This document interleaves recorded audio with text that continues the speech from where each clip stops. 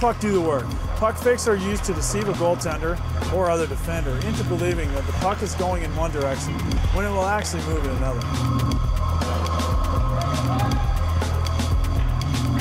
The secret of successful faking is timing and making the puck fake convincing.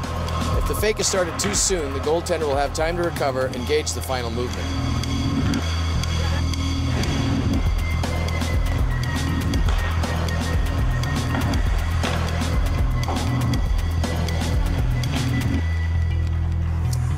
If it is started too late, you will be so close to the goaltender that when you move the puck back to your original position, your window of shooting opportunity may be closed.